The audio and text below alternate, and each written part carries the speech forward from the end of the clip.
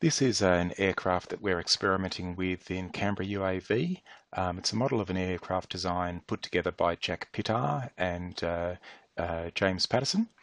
And so the aircraft is a TVBS, but it's a rather larger scale TVBS than has been commonly used in the ArduPilot community.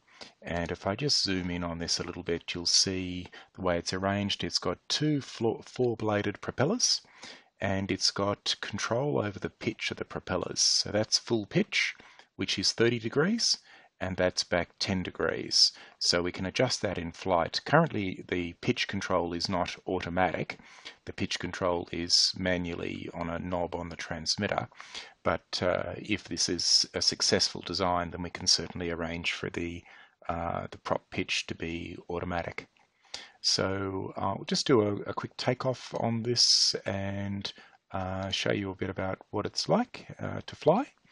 So it's in Q hover mode with ArduPilot in control, and I've just armed it, and now we'll do a takeoff.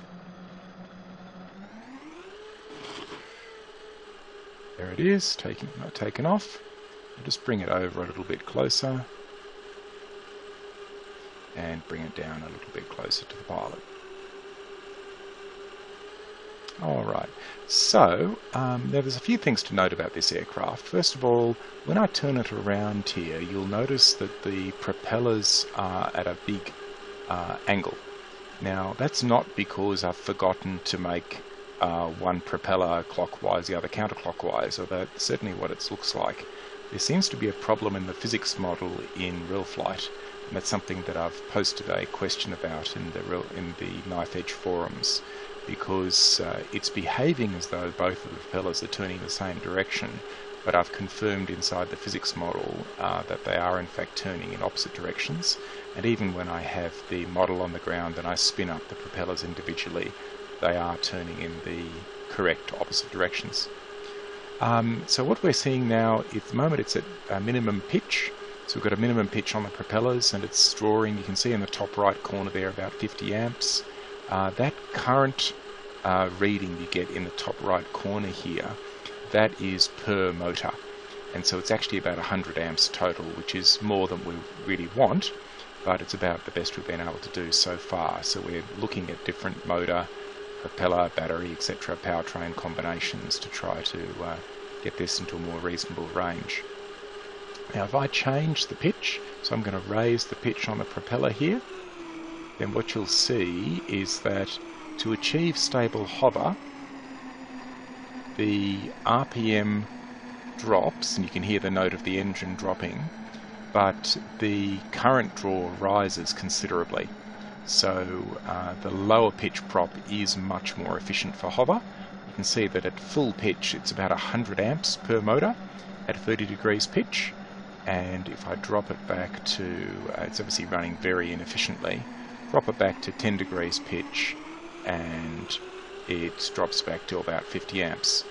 Alright, so let's take it up a little bit and do a transition to forward flight. So go to fly-by-wire A mode. And there it is in fixed wing mode.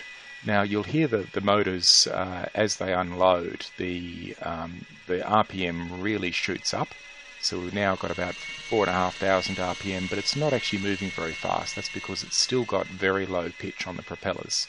So just watch that RPM number in the top right corner, about 4,500 RPM, and doing about 60 kilometers an hour and drawing about 48 amps.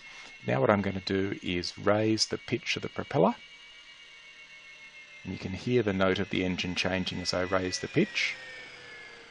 And as the pitch, that's now at full 30 degrees pitch on the propeller, and you can see it's now more than doubled its speed. It's now doing 140 kilometers an hour, and the RPM has dropped, and the current draw, it's a high current draw, about 140 amps at full speed. If I drop it back to more of our target speed, we're targeting about 100 kilometers an hour. So let's see, around there, and you can see at that point it's drawing about 80 odd amps per motor. So that's still far too much current draw for what we want to achieve.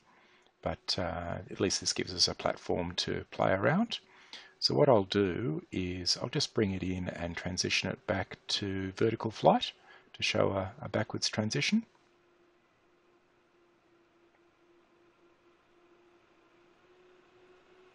And back to hover there now. And there it is hovering. And I'll lower the pitch on the propellers so that it's a little bit happier. So that's down to minimum pitch now. And we can bring it down.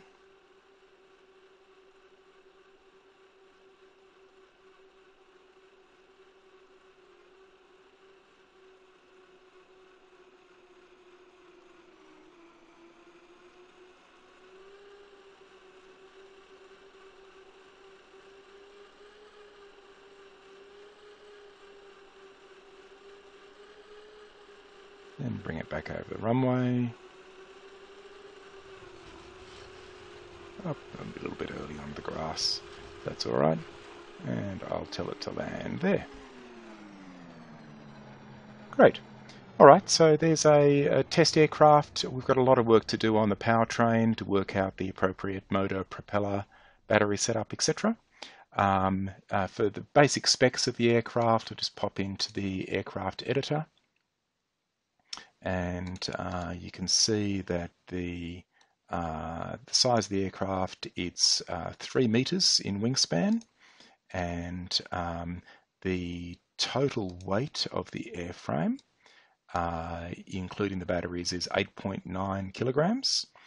And you can see that the motor we've got on it, we're got a Hengley W6340, a 230 kV motor with variable pitch 4-blade propellers, and we're running a battery 6S with 8 batteries in parallel, each of them 5 amp hour. So happy flying from Canberra UAV.